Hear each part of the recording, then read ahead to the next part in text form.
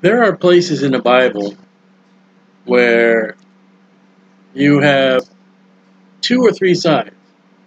One side says yes, one side says no, and maybe a third says, well, I don't know.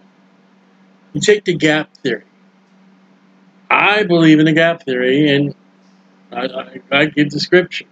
I know people who don't believe in the gap theory, and they give the scripture. And yet, whether you believe the gap theory, whether you don't believe in the gap theory, when we get to the judgment seat of Christ, we'll know. But it's not a doctrine that's going to send you to hell. You should not, if you're out witnessing.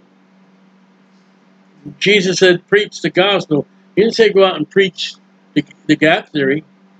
He didn't say go out and preach the book of Revelation. He said preach the gospel. Now the gospel is fine, declared through the scriptures, multiple places, that Jesus Christ suffered and died and was buried and rose again the third day according to scripture. There are things in the Bible scripturally sound, and if you believe otherwise, you're wrong. I have never had a Jehovah's Witness debate me. They have all said that Jesus is not God. Scripture, Scripture, Scripture says he is God.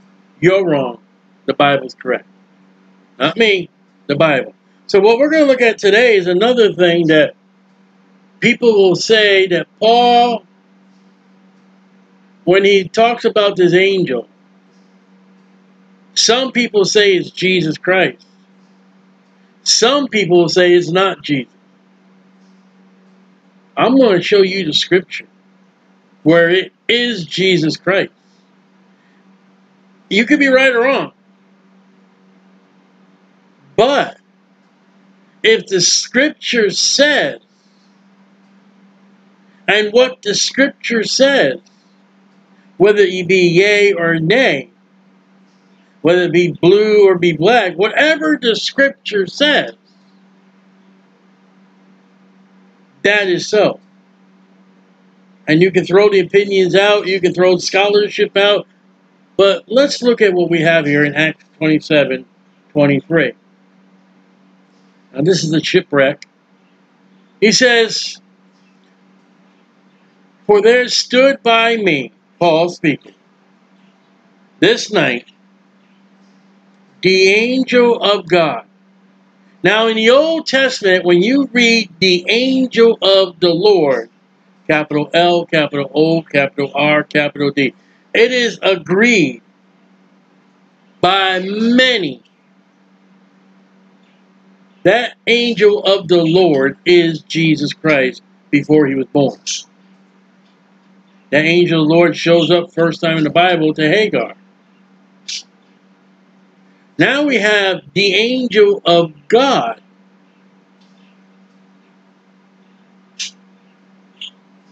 Is there anything different from God in capital L, capital O, capital R, capital D? You don't need to go into Hebrew and the Greek. It's still Jehovah. There are places in the Bible that says Lord God. I'll show you. I'll do so together.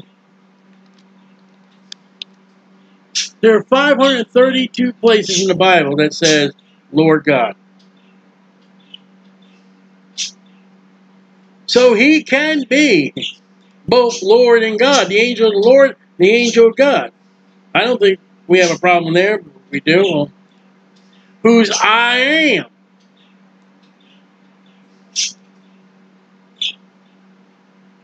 Now you ought to recognize that right away, that I am.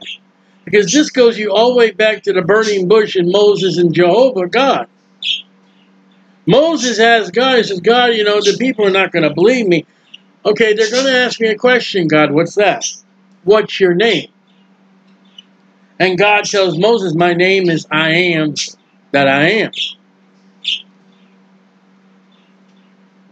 Now, when you read the Gospel of John, Jesus said, I am the bread of life. I am the water. I am. I am. And there's one point where he says, I am, and the Jews pick up stones to stone him because the Jews have recognized who and what Jesus says he is, God. Even though Jehovah's Witnesses don't believe that. So we got the angel of God. In the Old Testament, we got the angel of the Lord, whose I am, and whom I serve. Now, come on. We all know the character of Paul. By Acts 27, Paul is well aged in the Lord. Do you really think that Paul would worship and serve an angel? Do you think Paul would serve angels? Now, so when we get to the angel of God, I didn't do this before, but let's do it now. Let's search it. There are 6 places the angel of God shows up. The angel of God called out to Hagar. The angel of God spake on him a dream, Jacob. The angel of God which went before the camp of Israel. The angel of God said unto him, take the flesh and the unleavened cake. The angel of God came again to the woman, and she sat in the field. And then this stood me this night, the angel of God. But let's look at Hagar.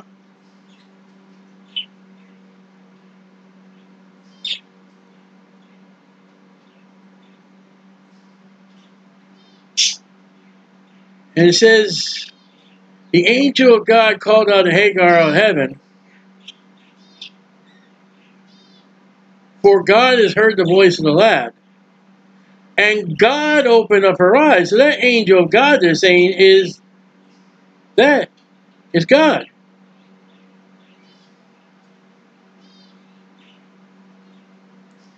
Talk about the angel of God with Abraham, with Jacob. The angel of God spake him in a dream. He lift up now eyes to see the rams which cattle. I am the God of Bethel.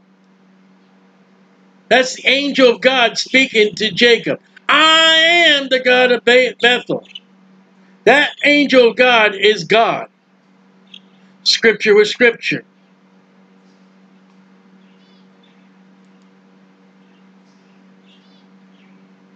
The angel of God which went before the camp removed and went behind them. And the pillar of cloud went from before their face and stood behind. That pillar of fire, that pillar of the cloud that driven Israel, the Bible says it was God.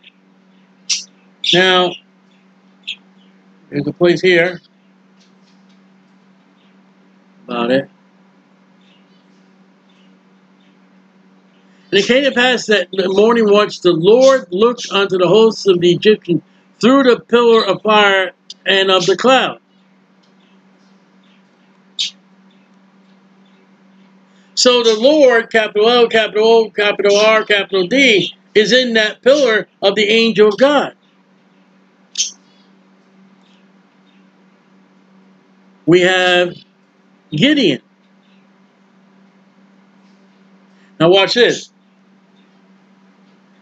The angel of God said unto him, take the flesh and unleavened cake, lay them upon this rock, and pour out the broth as he did. Then the angel of the Lord.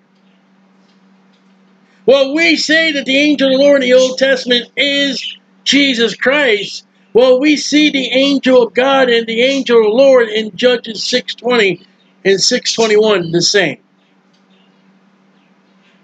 Okay? Let's go back to Acts 27. I think right now we can stop, but we're not going to. We're going to go with more scripture. Acts 27:23. For stood me this night, the angel of God, which Judges tells us is the angel of the Lord. Whose I am. Exodus tells us that's God. whom I serve. I don't think God. I don't think, Paul would serve an angel. Saying, fear not. That's the words of Jesus. All right, then Paul goes on to say, sirs, be of good cheer, for I believe God. Who was speaking to him?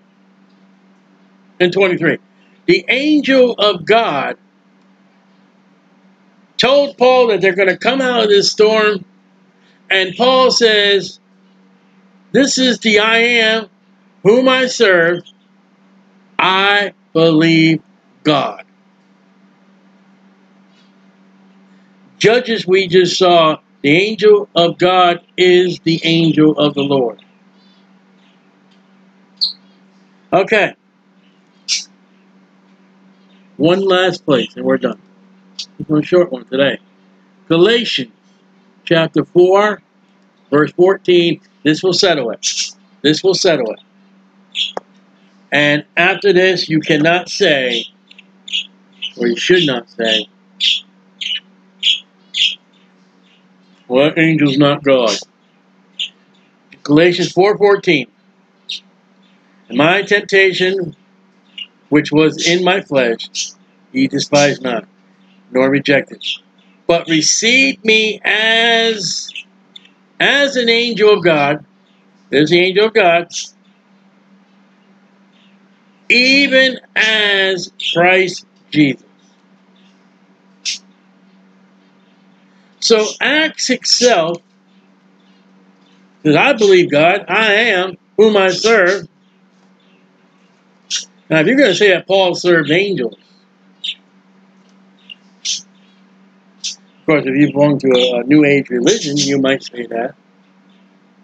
You can run to Gideon in Acts chapter 6, Judges chapter 6, and see the angel of the Lord, and then see the angel of God and the angel of the Lord.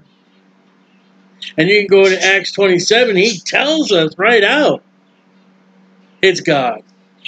And in Galatians 4:14, he tells us Jesus Christ. So, angel of God,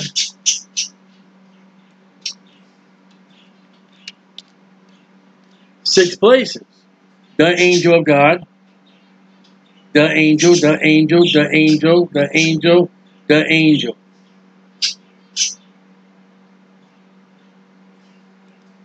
Paul says an angel. Still the angel of God.